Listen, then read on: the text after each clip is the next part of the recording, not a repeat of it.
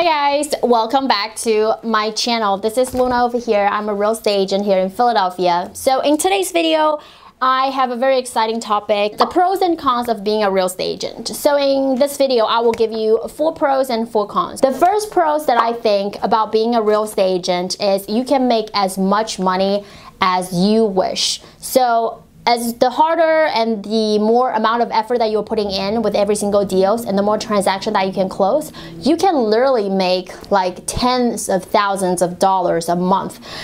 For example, my coworkers, they are 3 years, 4 years within the business. I know my coworker May, she sold 15 million last year.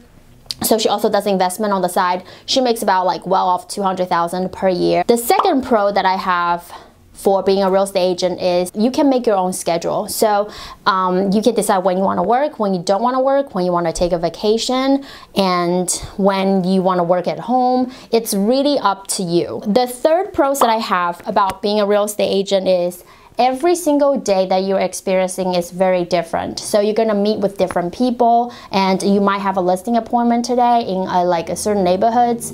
So you're gonna meet with homeowners. You might be, in the suburb showing houses in the next day, or you might be doing open houses on a Sunday.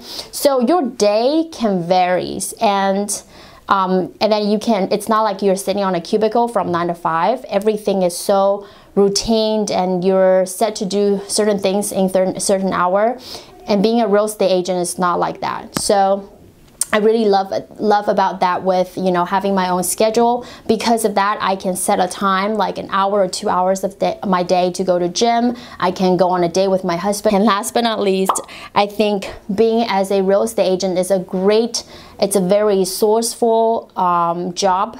When you are a real estate agent, you're dealing with a lot of professionals like lenders, you're dealing with a tax person, lawyers, and contractors, and you name it. So you know a lot of people that has business, or the people that can provide you with value. So for example, after 3 years being as a real estate agent, you decide to become an investor. So as a real estate agent, because of the experiences and all the information that you already have and then contracts that you already have, it will become very handy if you need a project to be done. You already have all the people lined up, people that you trust, that you worked in the past to help you with that project. So with that being said, these 4 things are as a good thing of being a real estate agent.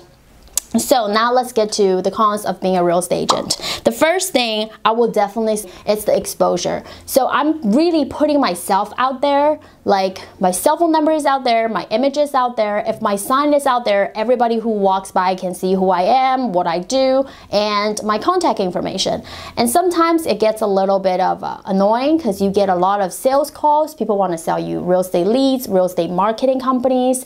And then sometimes you just have random people just call you. They just want to call you and say what's up, and you don't even know who that is. You don't even know if that's your potential client. So if it's possible, I always pick every single of my phone call because I treat it like it's a potential lead. Kind of annoying sometimes, and I just think that's the bad side about being real estate, of the exposure that you're really putting yourself out there. And as far as the exposure goes, also that comes in with liability. So being as a real estate professional, you can really get sued. So everything that you do, it related to the contract, right? So if you are missed one step or you miss something on the contract, then your client could lose thousands of dollars, and that will eventually lead back to you. You can get your license revoked. You can lose your job. Your client can fire you. So these are really the downside about real estate agent. And secondly, that I think being the downside of a real estate agent professional is definitely you're going to experiencing some bad times. Like you will be broke when you first started. You don't make any income within the first 6 months. You have to have a safety net. You have to save money and then just put in savings. Every time you get a check, automatically I will put in the saving for at least 30% of that check just to sit there, just to prevent me, in case down the road I don't produce any money in the next 2 months, then I have some money saved in the bank.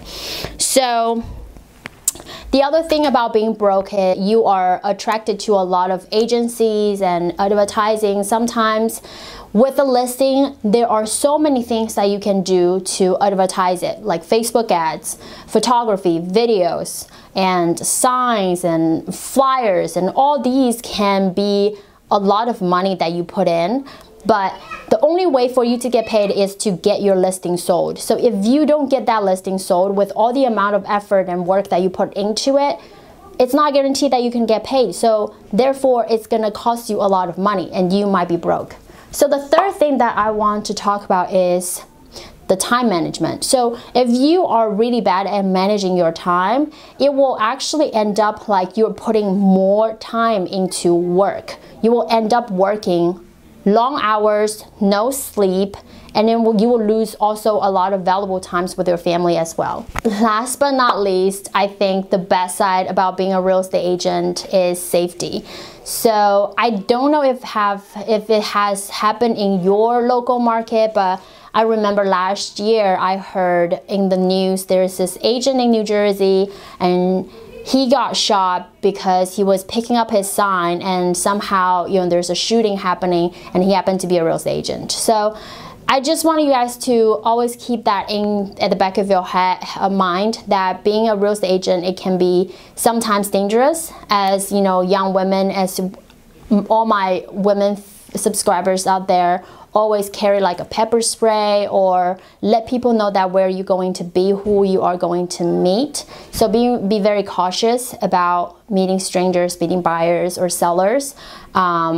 Yeah, so that will be the last thing that I can come up with, you know, with the safety issue and the last con. So here are the 4 pros and cons about being a real estate agent. I know there's so much more that I can cover, but I don't want this video to be too long and draining. So thank you so much guys for watching and stay until the end. Please hit the subscribe button and also like this video. I share content like this every single week, 3 times a week. So be sure you subscribe to my channel. Thank you so much for watching. This is Luna over here. I hope you have a nice weekend.